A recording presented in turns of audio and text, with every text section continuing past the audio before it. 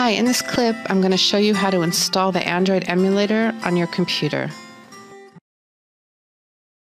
You can use it to test your applications that you develop with Magic XPA for the various Android devices.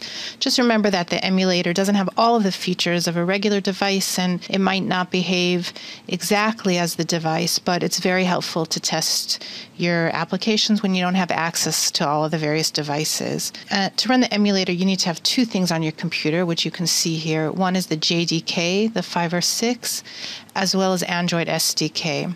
And if you want to see how to install both of these, if you don't have them yet on your computer, you can go into the Magic XPA help. In the search, just type in Android Emulator, and you'll get one topic here called Mobile Development Environment. And actually, it's part of a very nice concept paper about developing for mobile. But right now, we just want to find here the links. You can scroll down to this Mobile Device Simulator section, and you'll see here two links.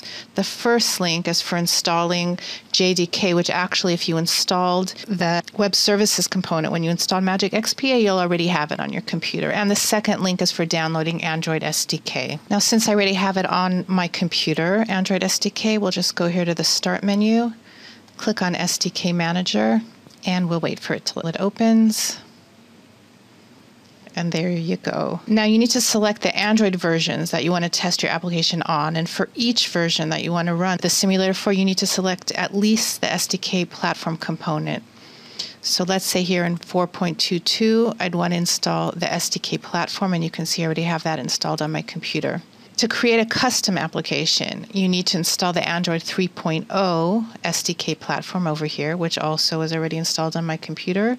So it's Android 3.0 API 11, and that is used for compilation only. The client will still be able to run on Android 2.3.3, which is API 10. So we need the SDK platform for API 11 for compilation, and the SDK platform for any other API. So each one here, if you open it up, has an SDK platform. Now, if you click on one that's not yet installed, you'll have this Install Package button enabled, and you click on that and it will install it for you. Now, since I already have the versions that I want installed on my computer, we want to open the AVD Manager, which is the Android Virtual Device Manager. And again, if we go to the Start menu, click here on the AVD Manager. And here we're on the Android Virtual Devices tab. There's also a Device Definitions tab, which also lets you create new devices, but we're going to use this first tab, Android Virtual Devices. And to define a new one, we're going to click here on New. In the AVD name, we're going to give it a name. Let's say just Android for demo, for instance. And in the device, here you have all the various devices, but also when you scroll down a bit, you have more general devices. So we're going to click here 4.0, and I'm going to select this target. And here, when you click the pull-down menu here, you'll see the various Android versions that you installed earlier in the SDK Manager. Okay, and the only other field that we want to set here is the SD card size. We're going to put here 20, for example.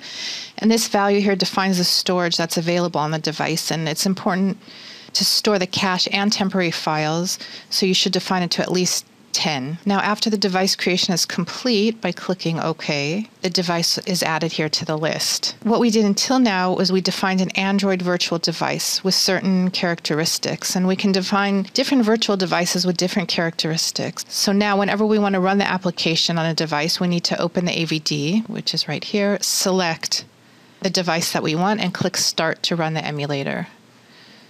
And then Launch, and the emulator opens up. And then we wait for the emulator to run. It might take a bit of time, but just have a little patience, and it will run. And there you go. You see that it's up and running on your computer. The next step is to install the Magic XPA application on the emulator, and this will be covered in another clip. Thanks, and join us again soon for some more magic.